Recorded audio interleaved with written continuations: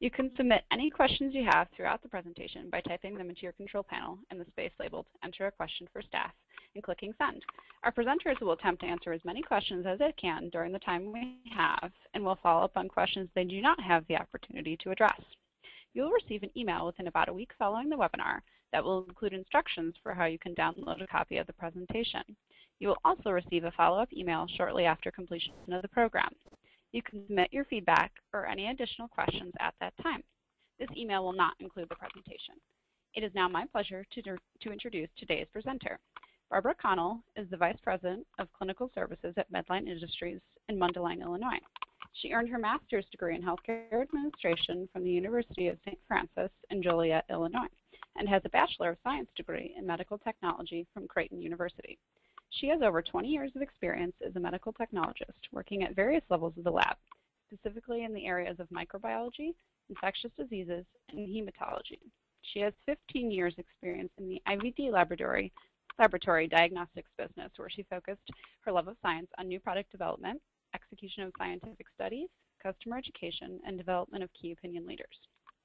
As VP of Clinical Services, Barb is responsible for the development and execution of Medline's infection prevention programs. It is now my pleasure to turn the floor over to Barbara to begin today's presentation. Thank you so much, Carrie, for that nice introduction. I really appreciate it. Well, I hope everybody's having a good day today, and let's go to the next slide so we can get started. We have a lot of information to go over today. Next slide. Okay, so our objectives for today's presentation are, first, we're going to discuss multiple drug-resistant organisms, including CRE, and talk a little bit about their current epidemiology so you know some more about those organisms. And then we'll talk about at least 3 key interventions that are designed to help stop the transmission of MDROs. We're also going to talk just a little bit about the structure, functionality, and surgical use of endoscopes as they relate to the transmission of these MDROs, because I'm sure that you all have a much better understanding of how these instruments work medically. And then lastly, we're going to outline the current FDA and manufacturers' recommendations for the appropriate care and handling of flexible endoscopy scopes. Next slide.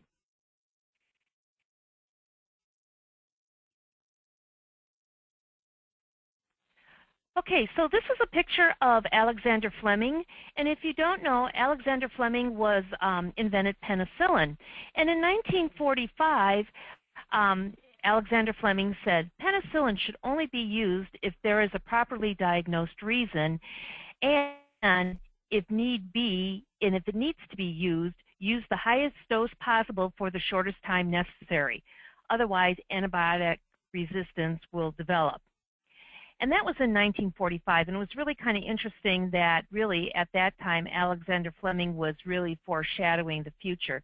Because if we fast forward about 70 years, next slide, this is what we have today, superbug outbreaks, and watch out. And if you have any interest in the news at all and have been watching the headlines, I'm sure that you've seen many of these.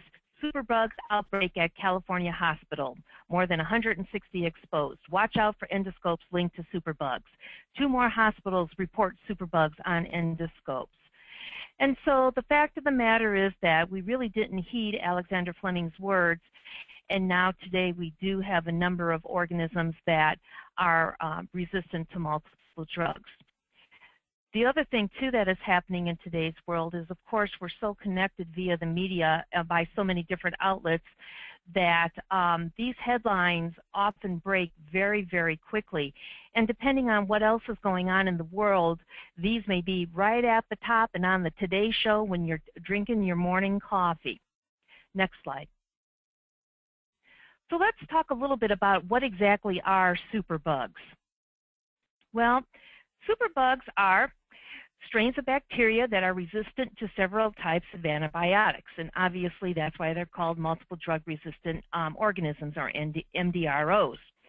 And really what happens is these organisms, they acquire the ability to destroy the antibiotic in order to protect themselves. And the way that they do that is that they develop genes to make them resistant to the antibiotic. And they also can develop genetic mutations that enable a bacteria to produce enzymes that inactivate antibiotics. And we're going to talk a little bit more about those enzymes a little bit further into the presentation. The other thing that these organisms can do is they can also develop mutations that will eliminate the target the antibiotic is supposed to attack. So in essence, these superbugs become bigger and kind of outsmart that antibiotic. Next slide.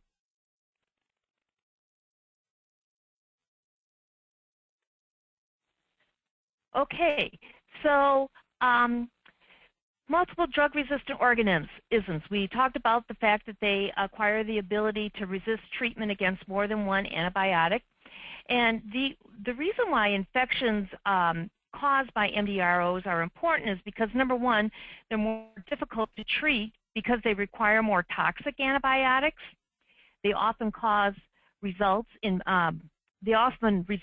poor patient outcomes. And of course, they cost more because these patients need additional stays in the hospital and additional treatment so that they can recover from these organisms. Now, one thing that you all need to be concerned about the MDROs, because I'm sure many of you are saying, well, you know what, these are really organisms that are an acute care problem. We don't really have too much to do with them in the ambulatory surgery center or in long-term care facilities or even in physician offices.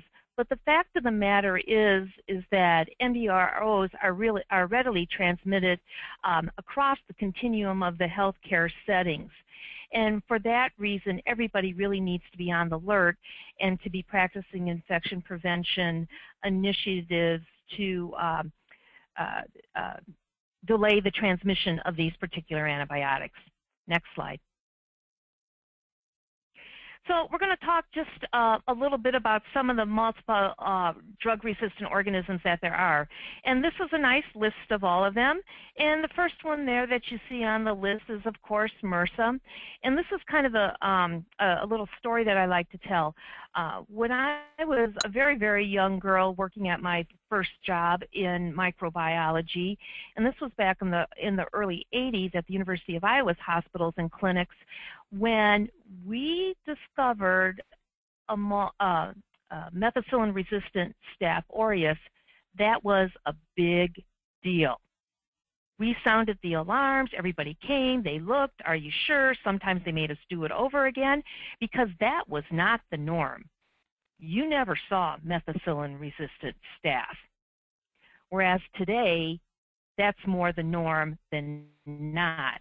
Most of the Staph aureus are methicillin resistant.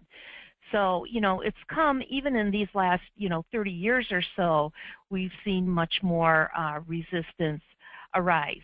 And once again, too, talking about the continuum of care, back in the 80s, MRSA was really an acute care problem. I mean, it was an organism that you watched out for as a hospital-acquired infection, whereas now today, this is very readily transmissible in the community, and it's out there, and so we have to be diligent about that particular organism.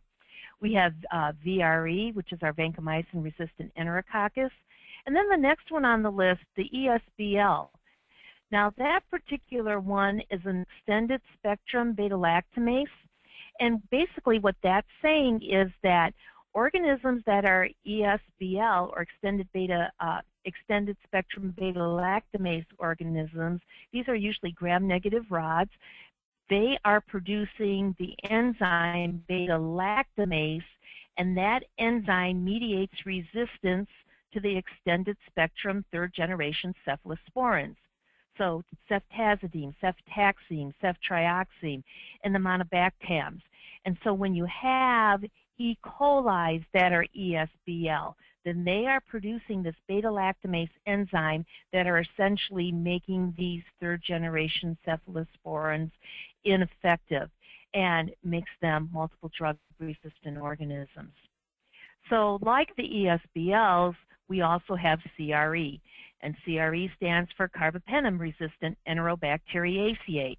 And we're going to be talking more in detail about that in just a moment.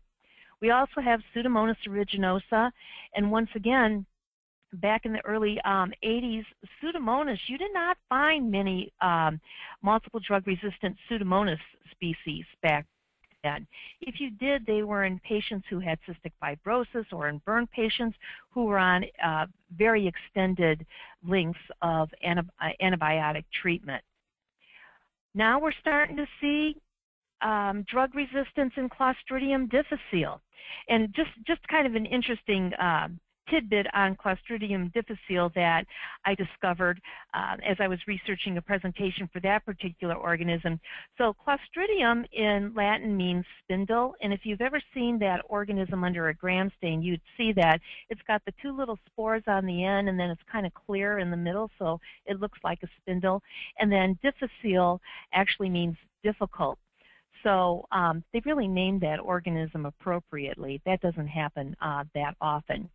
Neisseria gonorrhea, once again, this was an organism that easily was treated by penicillin a number of years ago. And today we're starting to see more and more multiple drug-resistant strains of Neisseria gonorrhea. And lastly, tuberculosis. That's another multiple drug-resistant organism. And in fact, I'm sure you saw it in the news in the last couple of weeks. They were treating a woman who had come from India and at the NIH for a very, very resistant strain of tuberculosis. And in fact, she was here in the area where I live, a couple miles north, in her travels across the Midwest before they discovered that she had that organism. Next slide, please. So I'm sure, so what exactly causes resistance? And I kind of like this little cartoon here. It says, if you can't see it very well, it was on a shortcut through the hospital kitchen that Albert was first approached by a member of the antibiotic resistance. Hey kid, want to be a superbug? Stick some of this into your genome. Even penicillin won't be able to harm you. So it's kind of funny, but it's really not. Next slide.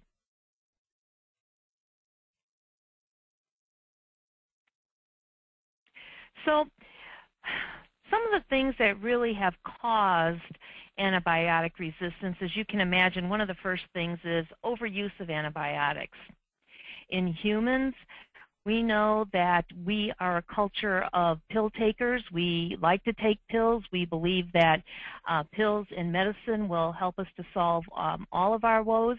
And so we're very demanding on our physicians, and even if it's not in the best interest of the particular ailment that we have, we often badger our physicians into providing us with antibiotics or other kind of medicines. And so, you know, that has become a real problem. I think in recent years with antibiotic stewardship, it's lessening a little bit, but there's still a long way to go. The other overuse of antibiotics is seen in animals. And I'm not sure if you know this, but about 80% of all antibiotics that are manufactured are actually given to our beef cattle, our hogs, and our chickens to promote growth. And these animals will take these antibiotics, but unfortunately, they don't degrade the antibiotic totally, and so they'll excrete them into the environment, and then we have antibiotics in our land and in our water systems, and also in the meat that we eat. And so in that way, too, those resistant organisms can overwhelm, and it promotes antibiotic resistance. Another way that causes antibiotic resistance is the inappropriate use of antibiotics. Now, I'm sure nobody's going to admit this, but I know that we all do it. We hoard pills. So you may be given a prescription by your physician, and you're starting to take it, and maybe after 5 or 6 days you decide, you know what, I'm really better, and maybe you miss a couple of doses, and maybe you miss a couple of more, and then you're like, oh, I'm better, and you don't finish taking that prescription at all. Well, most of us do not throw the rest of those pills away, and we put them in our medicine cabinet, and there they sit until sometimes another member of our family may come up with the same ailment, and we might say, well, you know what, the doctor gave me these to take, here you go. And then, you know, we have antibiotics, once again, inappropriately being used. Another statistics that I found too was that 30 to 50% of all antibiotics that are prescribed inappropriately. So once again, I think that actually comes from consumer demand for pills. But the other thing too is when they talk about inappropriate prescription of antibiotics, that's also looking at an infection, and before the physician receives the antibiogram that tells them what that organism is resistant to and sensitive to, they'll prescribe a broad spectrum antibiotic that basically will kill everything instead of one that is very targeted because they don't know yet. Next slide. So what are the consequences of these resistant organisms? Well, number one, we have the emergence of strains that are totally resistant to all available antimicrobials. And that causes increased morbidity and mortality, because if you don't have a medicine that can, help these organisms or that can kill these organisms, there's not much else you can do. Like we said earlier, it can increase the length of stay and readmission. And once again, the consequences of these things are really going to have to change the approach to the administration of empiric antimicrobial therapy and actually antimicrobial stewardship too. So like I said just a minute ago, instead of prescribing that broad spectrum antibiotic, you look for a more targeted antibiotic if you can, or you shorten the length of time that you're administering that broad spectrum antibiotic. Next slide.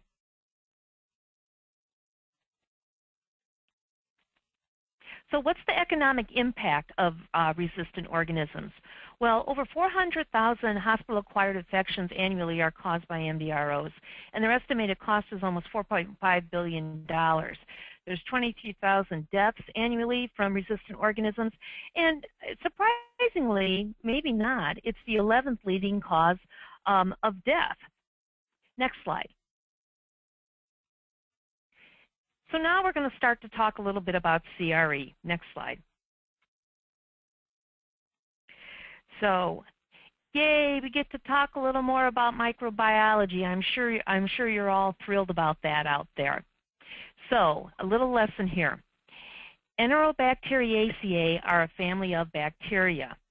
And in that family of bacteria, there are over 70 species. And some of those species are Klebsiella species. And you probably know especially Klebsiella pneumoniae, E. coli, there's Enterobacter, there's Acinetobacter, there's Shigella, Salmonella, and I can go on and on about the different Enterobacteriaceae species that there are. Now, CRE refers to carbapenem-resistant Enterobacteriaceae.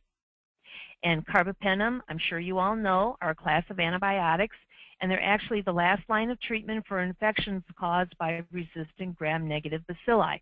So that's really important to know. And examples of those examples of those antibiotics are imipenem, meropenem, endoripenem, and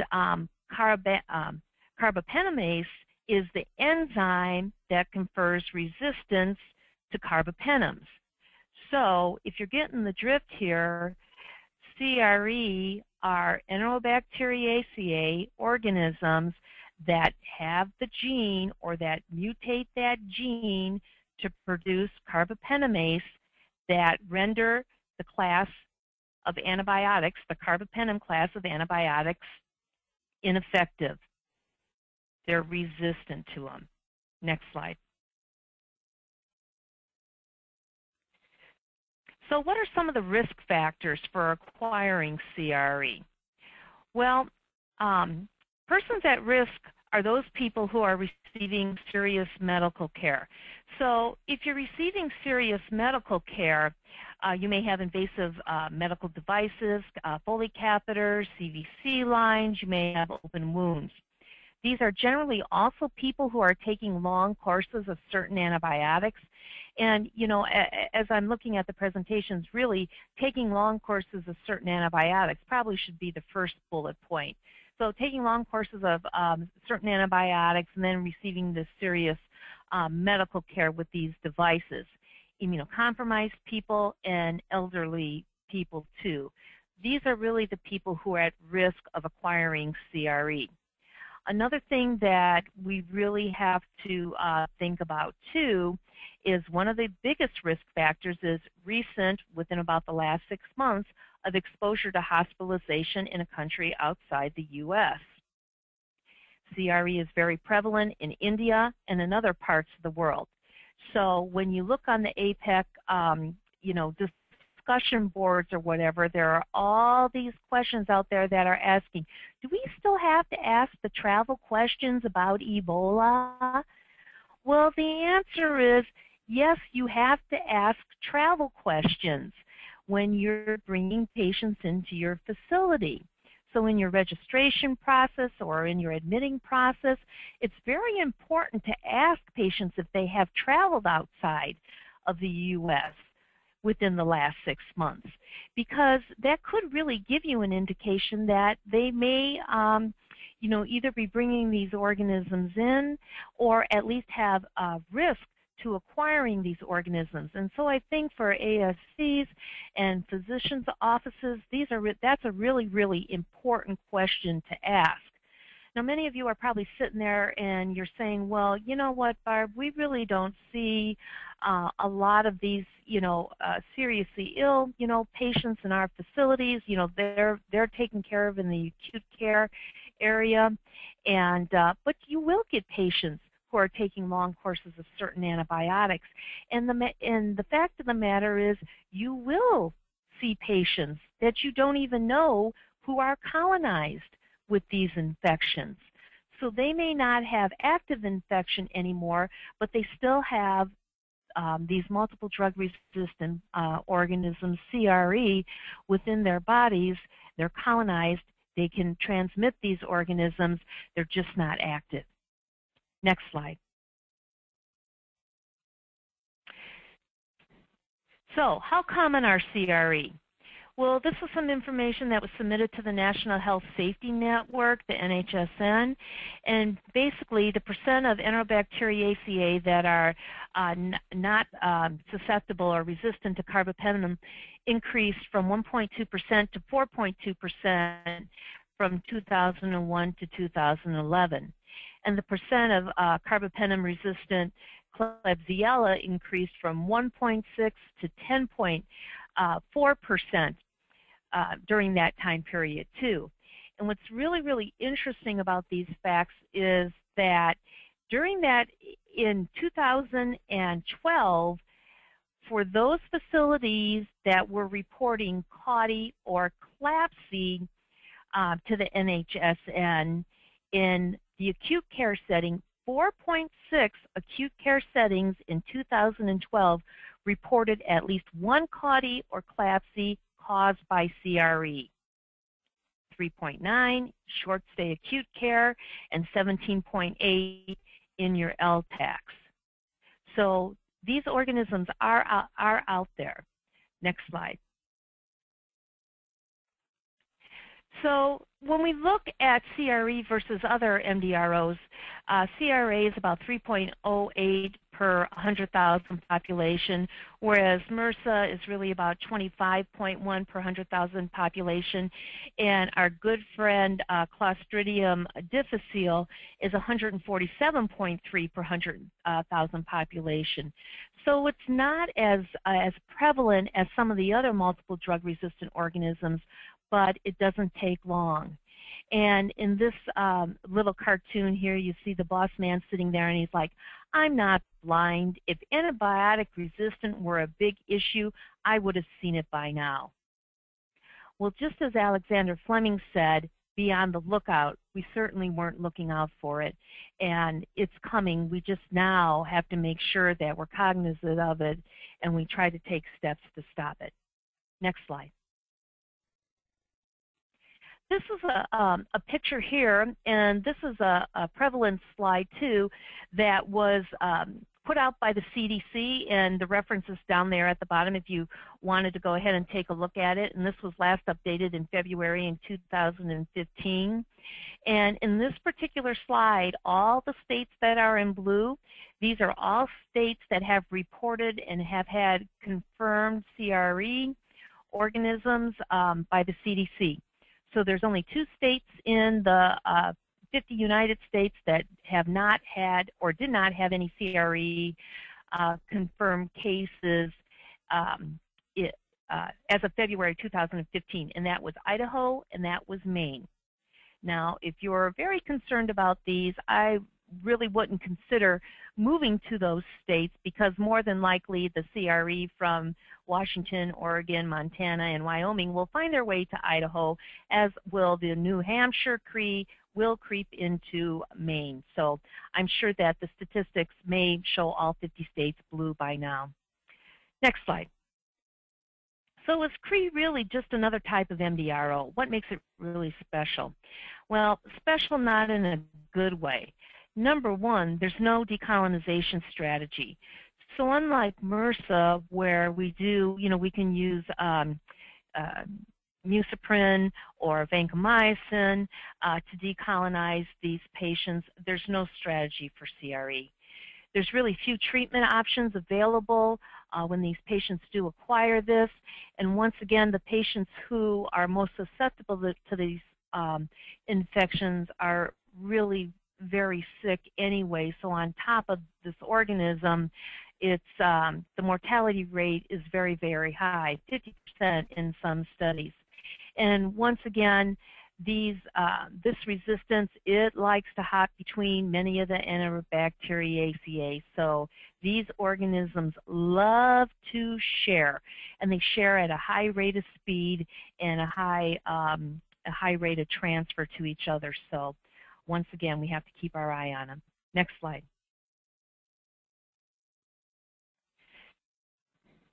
So what can we do as far as infection prevention? Well, you can see the list of items, your core measures, and these are the things that really need to be instituted.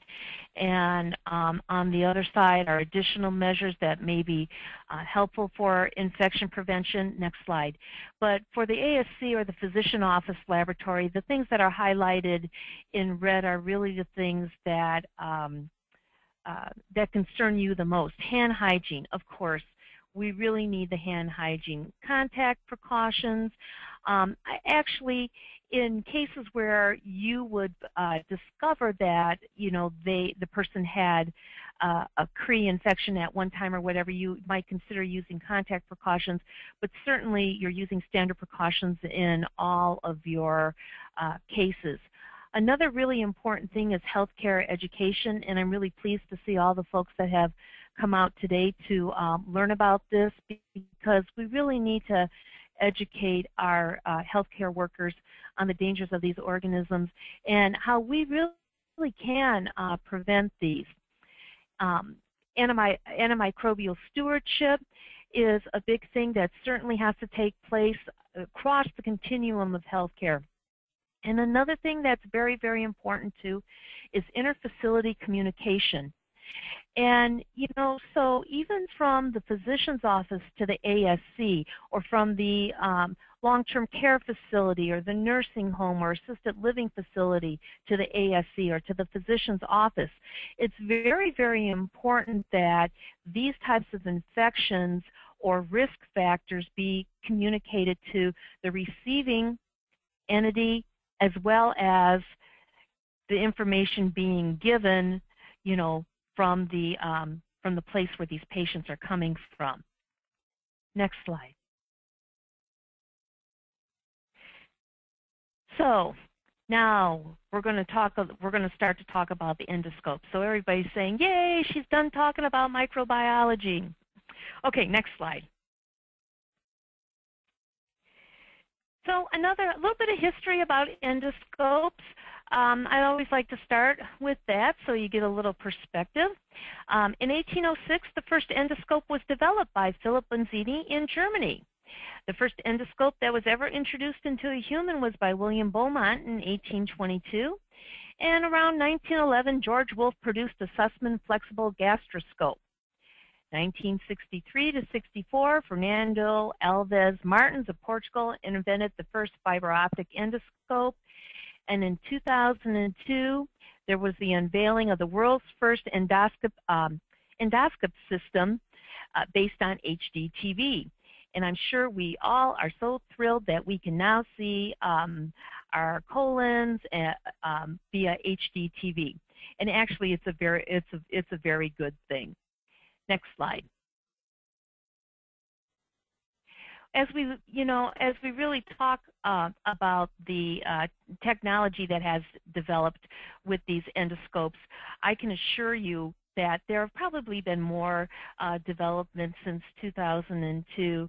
But as we make our way into the years ahead, you're going to be seeing a lot of other changes. So types of endoscopes. We obviously have our rigid endoscopes and we have our flexible endoscopes. And the only reason that I really bring up rigid endoscopes today is just briefly because of the fact that they are not immune to contamination by these types of organisms. So really, any type of complicated instrument that's inserted into our bodies, we really need to make sure that we're providing the appropriate cleaning and such. So although there have been more outbreaks associated with the flexible endoscopes, number one, because of their complex mechanisms inside them, the elevator mechanisms, and also because of the long tubing that's used, remember that those rigid scopes, are not immune. Next slide. So back in May, I attended the SHEA. Oh, here. Okay, so we were talking earlier about how the media brings up these outbreaks so quickly and everything like that. Well, this was just another article that was printed in Outpatient Surgery the first week of June, so just a couple weeks ago. And this was talking about an expert panel. Expert panel says duodenoscope design isn't safe. And actually what this article is talking about is there was a meeting that the FDA called in the middle of May, and in this meeting they brought together folks from the FDA, consumer representatives, doctors, health experts, and device manufacturers, and they all kind of gathered together and they were trying to decide, well, what are we going to do? What are our next steps going to be about this problem? Because now they're deciding to take some action on this. And basically what this panel concluded at this particular time was that the FDA agreed that banning the scopes would really do more harm than good, but we're really not doing enough to eliminate the threat. And I think that we probably all knew that. So they're trying to outline some additional steps that they're going to be taking or recommendations that they're going to be giving for us to follow. So next slide. So at the same time that this panel was meeting, the SHEA meeting was going on, and that's the Society for Healthcare Epidemiology. And at this meeting, Dr. Alex Callan from the CDC, he gave a nice presentation on what we should be doing with these duodenum scopes and how we should be handling these outbreaks. And this was a list of clusters of contaminated scopes from July of 2013 until March of 2015. And when you look at this particular list, you can see that there really wasn't any manufacturer that was spared an outbreak. So this is not one particular manufacturer or another that this problem is occurring in. And the fact that, Olympus has a few more outbreaks than the other manufacturers, I think is really just a matter of the fact that Olympus may have more market share than the other endoscope manufacturers do. So we're not picking on Olympus by any means.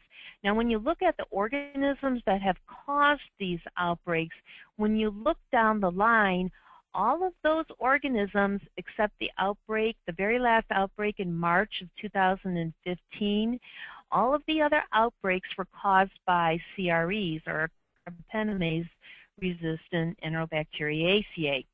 That last outbreak was actually produced by our extended spectrum beta-lactamase producing E. coli. So all of these multiple drug-resistant organisms would like to get into the act. So you have to remember that CRE is not the only organism that can contaminate your scopes. Next slide. So what are some of the causes of these outbreaks? And this was an article, this was really interesting too, because this was an article that was published way back in Gastrointestinal Endoscopy back in 2003 by Nelson. And I found this article and I looked through it and I looked through all the causes that they outlined, and it really paralleled, it still paralleled what is happening today. So nothing has really changed, you know, in the last 13 years or so. But one of the biggest things that causes these outbreaks is not following the recommended cleaning or disinfection steps with these scopes.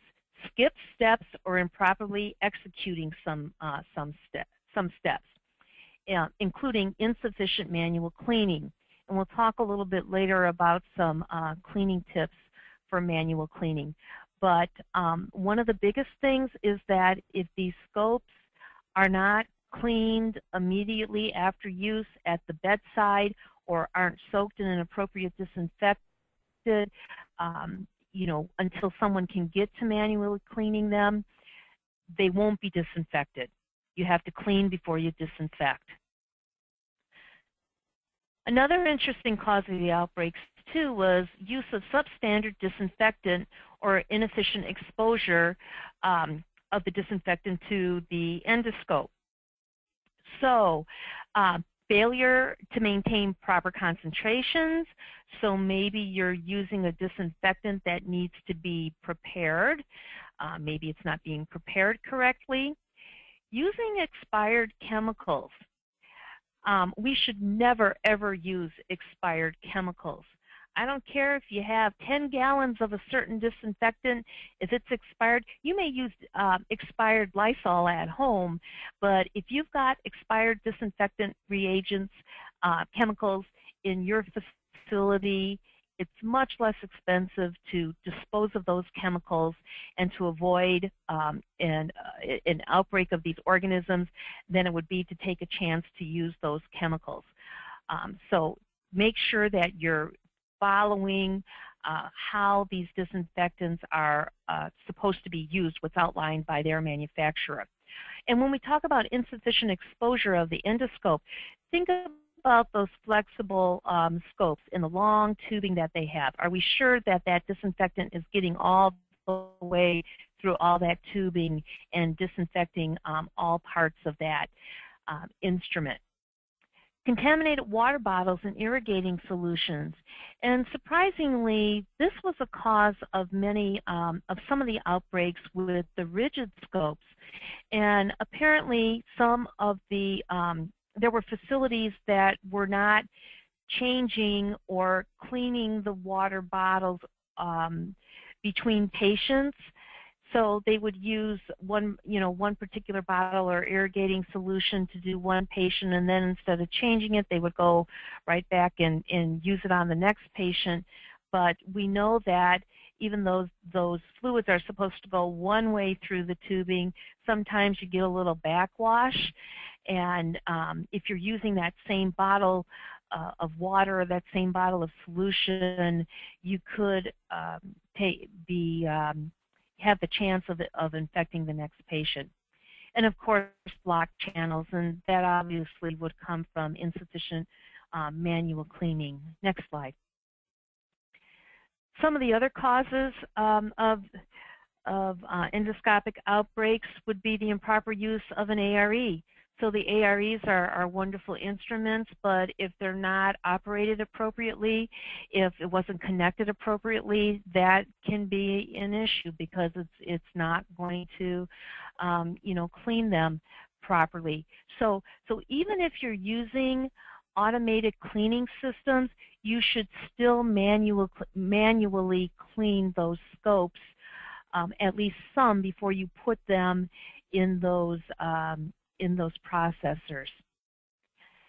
The other cause of outbreaks can be inadequate drying of endoscope channels. So if fluid is left in these channels, if you don't give it that good rinse with air and alcohol going through it, and you leave some liquid in there, that's the perfect breeding ground for Pseudomonas. Pseudomonas loves wet stuff. Improper storage of the endoscopes. There have been cases and papers have been written where there wasn't, we know that your space is tight in your centers for cleaning these scopes, and there wasn't adequate space for really cleaning and storing the clean scopes. So in some cases there were often contaminated scopes that were very close to clean scopes, or they weren't labeled appropriately, so you couldn't really tell which ones were dirty and which ones were clean. So that was a problem. And then defective equipment. Not only defective equipment as far as the endoscopes go, but also the reprocessing equipment. Next slide. So, okay, so this is a picture of the open and closed elevator channel. And once again, we're not, discriminating against Olympus. This was in a paper that was published just recently in Endoscopy by Verfali. And this was a great picture. On your left-hand side, this is a picture of the open wired elevator channel, and then on the right-hand side is a fixed distal cap and a sealed elevator channel.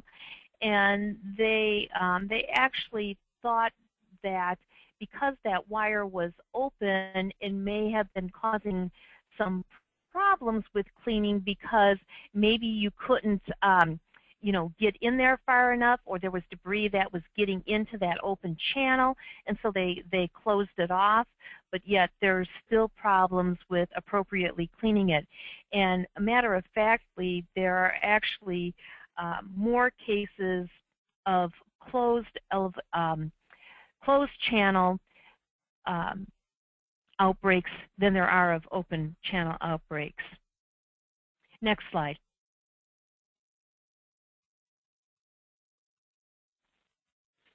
So let's see, next slide.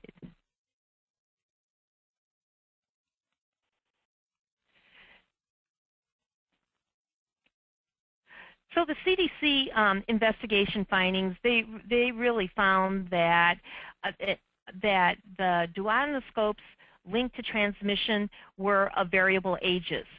So they could be weeks to years old, and they've involved both open and closed elevator wire endoscopes, like we talked about, and facilities.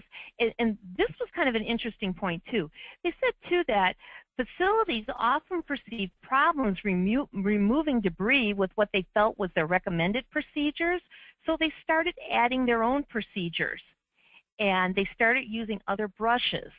And in fact, that ended up causing, some problems. And then once again, to facilities deviating from recommended practices, using additional brushes, and using detergents or disinfectants not on the manufacturer's list. And when they looked at these different clusters, they also found too that even after disinfecting these scopes, they still came up with cultures positive months after use. Next slide. And this was just another article, or this was in the Verfali article where it talked about another outbreak. And this one here was of Pseudomonas aeruginosa, or caused by Pseudomonas aeruginosa, and where they found the organism was in the sink. They cultured the sink in the endoscopy suite. And they also found Pseudomonas living in the elevator recess and in the distal caps of that endoscope. Next slide. So other areas of contamination that there are, you can see in the upper left-hand corner, there's sludge that they found around those and around the O-rings there, brown stains, and this was after disinfection, cracks in the scopes. Microorganisms love those cracks. Next slide. And the next slide really was just a list of some other articles that they looked at where those particular endoscopes were harboring the organisms. Next slide. And so let's talk a little bit about the reprocessing guidelines now. Next slide. And so in February of 2015, the FDA came out with their particular guidelines, and they updated again in March of 2015. So if you want to see those, you can go to that website below. Next slide. And in their recommendations, it was a pretty long page of recommendations, but basically what they were saying is, and this is the whole gist of it, they said, you must closely follow all manufacturers' instructions for cleaning and processing. And you have to adhere to the reprocessing guidelines. You have to, you know, I mean, really, that's what they're saying. They're saying if you deviate from the instructions, it's going to contribute to contamination, and there really wasn't clear benefit of using cleaning accessories not specified by the manufacturer's instructions. And another thing that was really important that they said was, if you're having a problem cleaning your scopes, you need to report it to the FDA and to the device manufacturer, or report it to the manufacturer and then to the FDA. Because if they don't hear that you're having a problem, they're not going to do anything about it. Next slide, please. So some of the other best practices, we talked a little bit about meticulously cleaning the elevator mechanism, raising and lowering that elevator throughout the manual cleaning process to allow brushing of both sides. They also talked about making sure that you have a comprehensive quality control program for reprocessing. And in this quality control program, you really need to have written procedures for monitoring training, adherence to programs, and documentation of equipment tests and processes. And all those guidelines, what you should have in that quality control program, all of these can be found in the Multi-Society Guidelines on Reprocessing Flexible Gastrointestinal Endoscopes, 2011. So those guidelines are still valid. Next slide. Now, Olympus did put out a letter saying that they did validate new reprocessing instructions for this particular model, and I think that the other manufacturers have said too. So it's very important that you look at the model of scopes that you have and that you check the manufacturer's websites frequently for updates in their instructions on how to clean these scopes. And in fact, you should actually ask your manufacturers if maybe they can't send you some kind of email alert or something when they do update those instructions. Next slide. Now, the CDC, of course, they need to get into the act, and they also gave some recommendations. And of course, at the top of the list was these particular recommendations were intended to supplement and not replace or modify manufacturers' recommendations.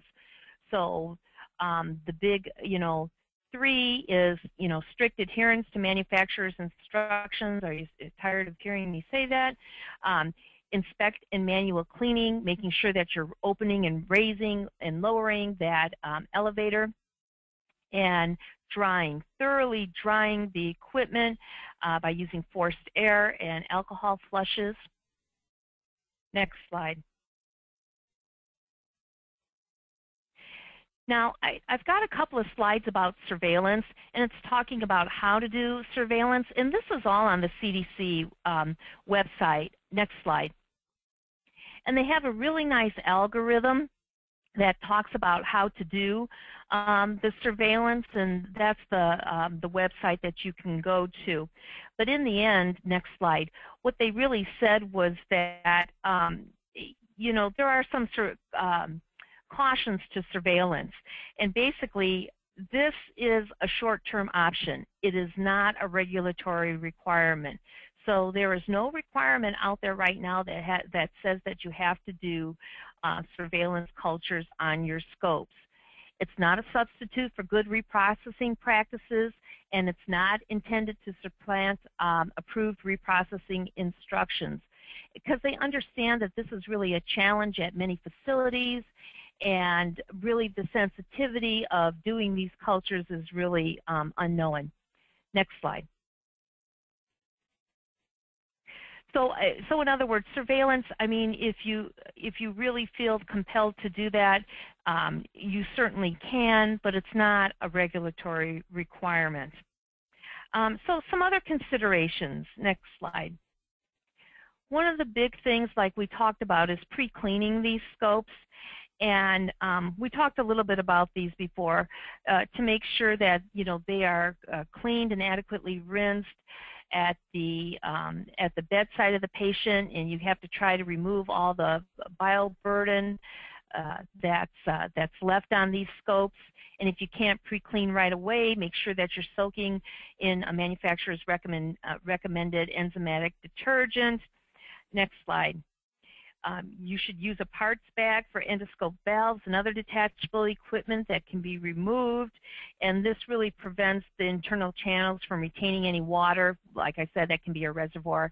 And use disinfection labels so that you can keep track of the last time each scope was reprocessed, and keep your department organized through the decontamination process. So make sure you've got decontamination clearly outlined, and where your clean scopes are on the other side. Next slide. They also talked a little bit about a higher level of disinfection. Now, they were talking that, you know, maybe, you know, it might be time to start using ETO, and I know that many of you are saying right now, oh, we can't use that, because, you know, there are potential issues with sterilizing with ethylene oxide. Number one, not all devices have been validated for use with it. There's toxicity. Of course, it takes longer processing time, and if cleaning is the problem, sterilization still isn't going to work. And of course, there can be long-term consequences for the device. You know, possibly too, you could use a liquid chemical sterilization like peracetic acid, but once again, the end product might not be sterile because rinsed water might not be sterile. Next slide. So other considerations that we need to think about is, and I think this is probably the most important thing, is training for all your employees up to date. And if you're not sure, this might be one of your top things to work on in your risk assessment for your IP, you know, the rest of the, you know, throughout the rest of the year. Are competencies complete and any failures addressed? And the other thing too, when you're looking at your process, you might look for things like interruptions. Are the persons who are cleaning these scopes, they're trying to do the best job that they can, but are they being interrupted all the time? So maybe they don't remember where they left off. Are there time constraints? Do you need to get these scopes reprocessed very quickly so that they can be used in other cases? And do you have staffing shortages? And if you do, then it really may be time to consider some interventions that can lessen the interruptions, and maybe even possibly purchasing some additional scopes so that you have more scopes available for your caseload. Next slide. So some other considerations. The people who are cleaning your scopes really need to have a thorough understanding of the structure of the device that they're cleaning. They need to know that instrument inside and out. They have to, and if not everybody can do that, you need to have at least one lead who can instruct everybody else on how to do that. follow that manufacturer's instructions and pay very close detail when you're cleaning. And like I said, frequently check manufacturer's updates. Next slide. So what are some potential long-term solutions? Next slide.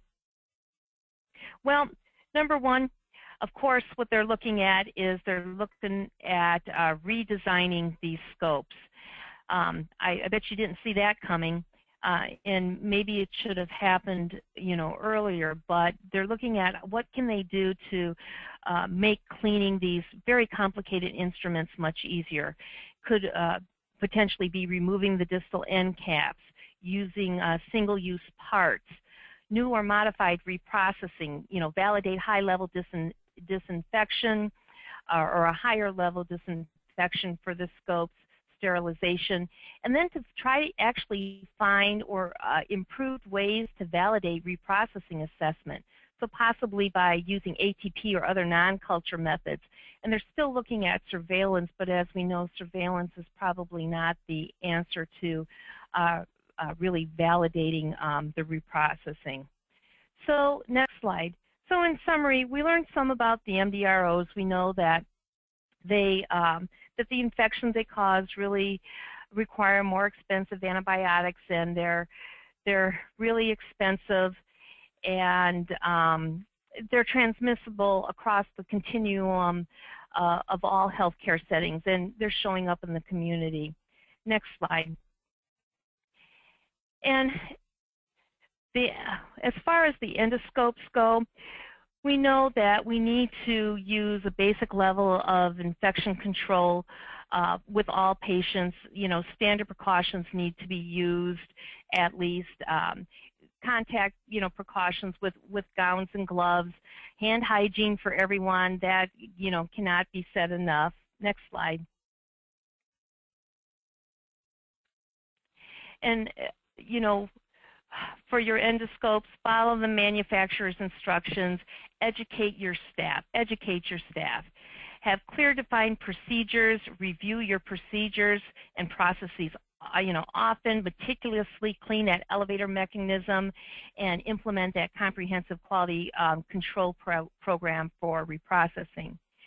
And then at the end here, I do have some additional resources that you can go to. The CDC and the FDA and the multiple guideline for reprocessing are all wonderful resources. This AMI resource, ST91, is another excellent resource that's often referred to by the CDC and the FDA. They all have great information on what you can do as far as reprocessing your endoscopes. So with that, I turn it back to Carrie. Thank you. Thank you, Barbara, for a very informative and enjoyable presentation. We will now begin the Q&A portion of the program. As a reminder, you can submit any questions you have by typing them into your control panel on the space labeled Enter a Question for Staff and clicking Send. Our presenters will attempt to answer as many questions as they can during the time we have for Q&A, and we'll follow up on questions they do not have the opportunity to address. Looks like we have time for just about one or two questions here. First one from the audience. How long can CRE live on surfaces and fabrics? Well, CRE, it is one of those organisms that can live, at least for, a few weeks or months on the surfaces. So once again, your EVS, your environmental cleaning, is very, very important. Just like cleaning your instruments, washing your hands or whatever. But it doesn't live as long as C. diff, because C. diff produces spores, and CRE is it's gram negative, so it does not live as long.